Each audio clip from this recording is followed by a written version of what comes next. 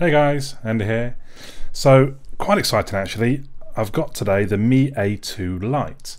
Now, I looked at the Mi A1 last year, it was last October 2017, and I really quite liked it. I think the camera was a little bit dodgy, but apart from that, stock Android on a Xiaomi device, under £200, what's not to like, I suppose. This year, it's the Lite version I've gone for. In some ways because it's available in the UK now. So previously you generally have to import the Xiaomi devices. Last week they did a big launch event, a bit cheeky, saying they were basically selling phones for £1. They sold like 12 phones for £1, so the whole of the UK trying to get hold of just 12 phones. But maybe linked in with that is why I've been able to order this from Car Phone Warehouse. And all credit to Car Phone Warehouse. I ordered it yesterday, Saturday, and they delivered it to me around Sunday around 1 o'clock. That was pretty good actually. It's cost me £135. You can get it for the same price on Amazon with Prime next day delivery from what I've seen. I think it's like a dual SIM version that Amazon have at that price. This is the 32 gig version with 3 gig of RAM. You can get it with 64 gig of storage and 4 gig of RAM. Obviously I was just kind of looking at as cheap as possible really. If you can afford the extra £25 or so, you might want to do that. But I figured probably 3 gig. I don't know, I'm not sure. Everyone goes on about 4 gig not being enough for the Pixel. I'm not convinced that that's particularly an issue. So let's see how 3 gig does us. And there it is.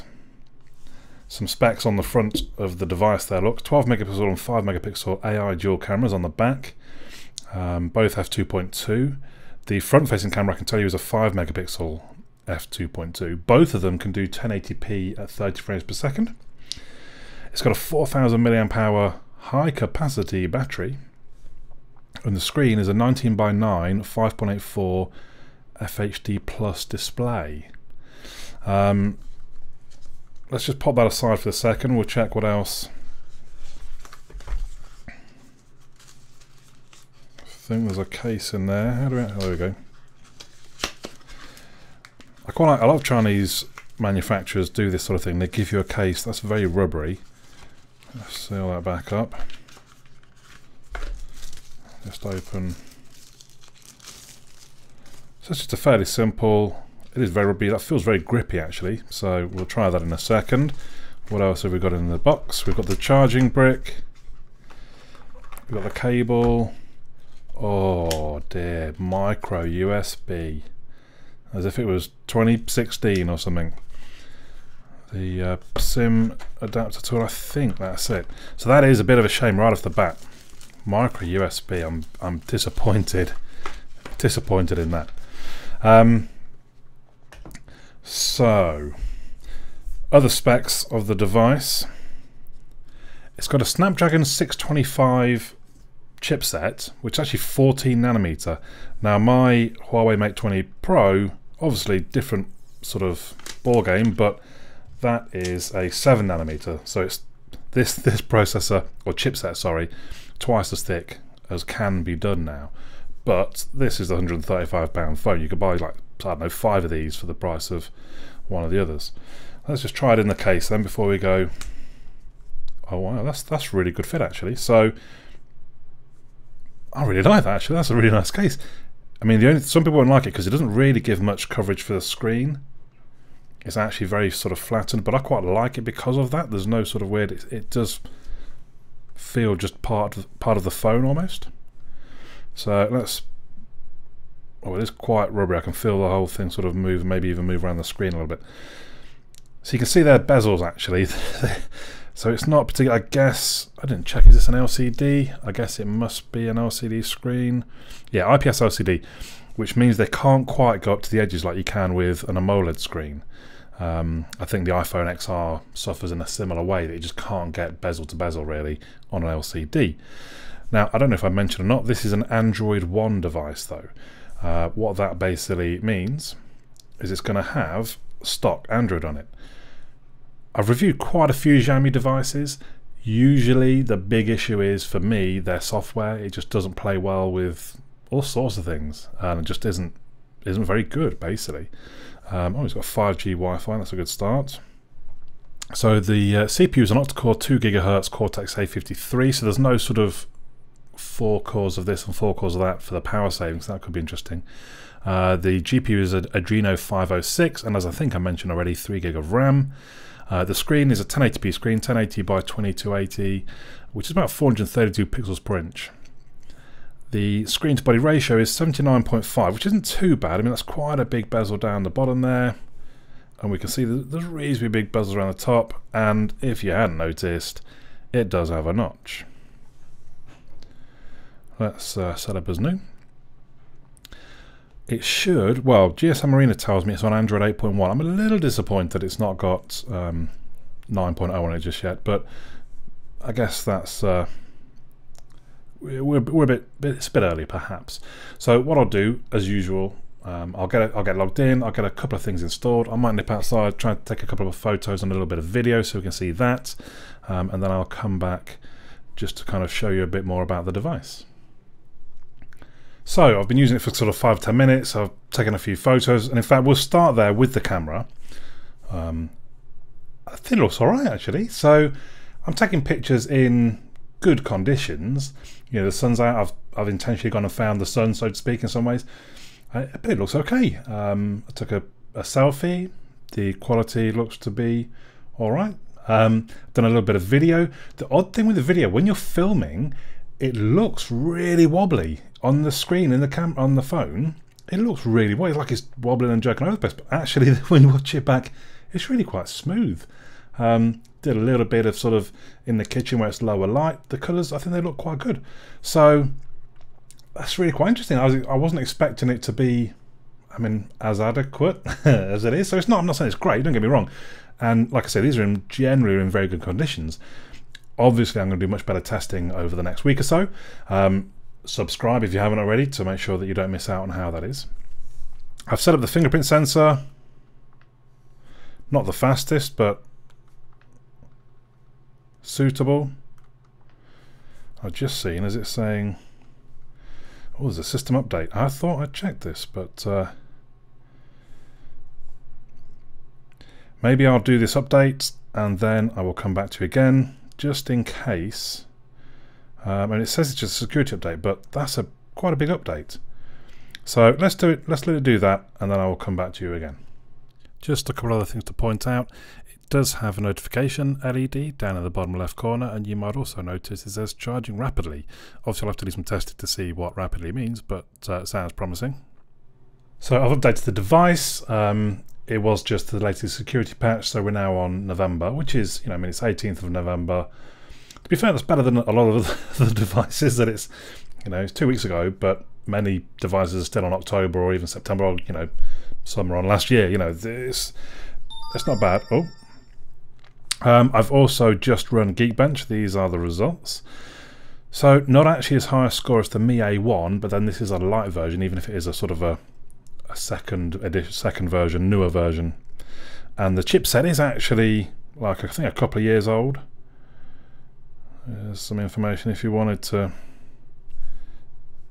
see any more.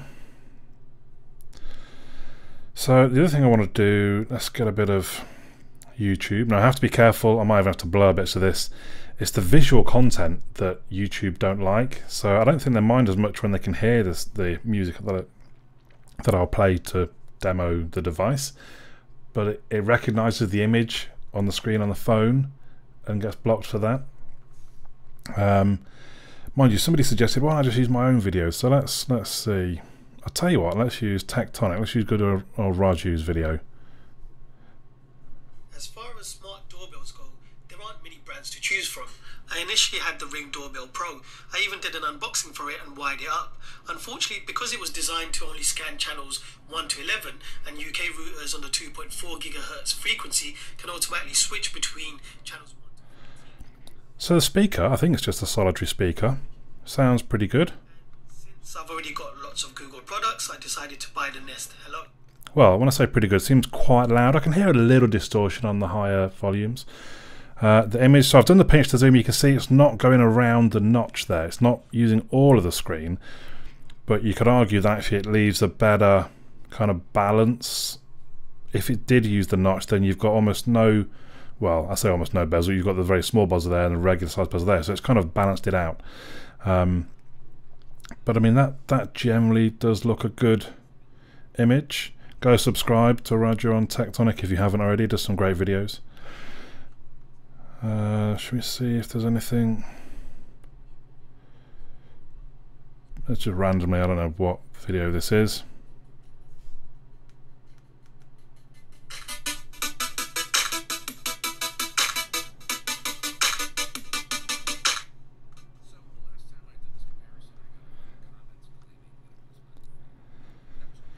I should actually check if we're on. No, see, we're only on 480p. Come on, own up. Who could tell that was only 480p? So there we go. Now we're up to 1080p. I think the screen looks good though. I think the colours look good. It's very rich, deep, dark, popping colours. The detail looks very good. I think that's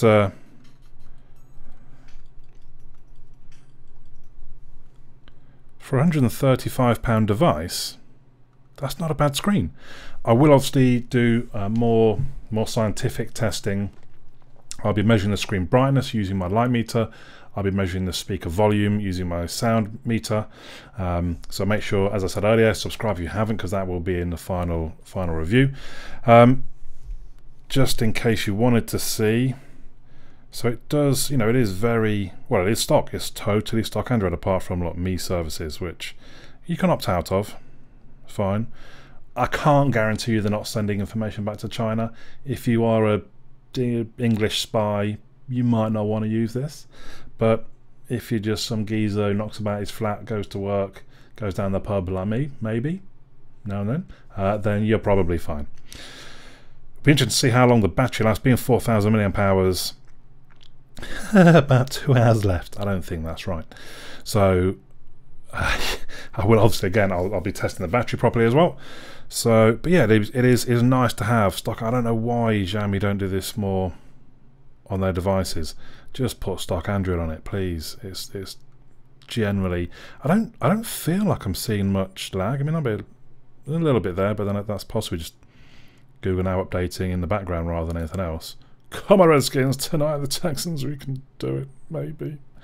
Yeah, so there's a tiny little bit of lag in there, but can't really do much scrolling because it's... Anyway, so there we go. Let's just take the... I've had this case on because I quite like it. It doesn't add much to it. It is quite a thin-fitting case.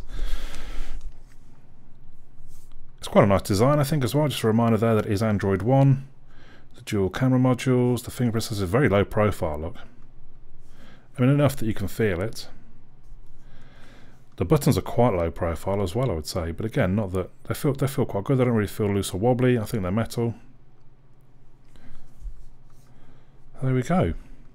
Micro USB is disappointing. Oh, a headphone jack. Who knew? And it looks like an IR blaster up there as well. Is the camera focused? Not that I ever use IR blasters.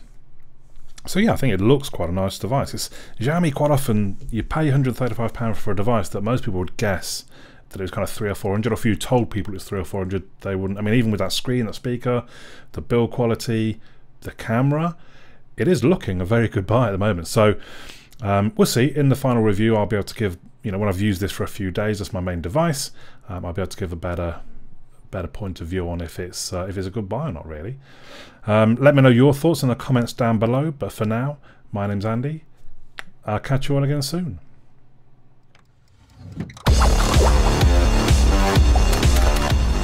Well done, and thank you for making it to the end of the video. Hopefully you enjoyed it. If you did, you might want to click the little fellow that should hopefully appear about here to subscribe. You may also want to check out some of my other videos, which are going to appear somewhere there. Also, come and have a look at my website, androidandy.uk. There is also a forum. Come and say hello on the forum. If you've got any questions about things or request me to review things or anything else, just come and have a chat on the forum.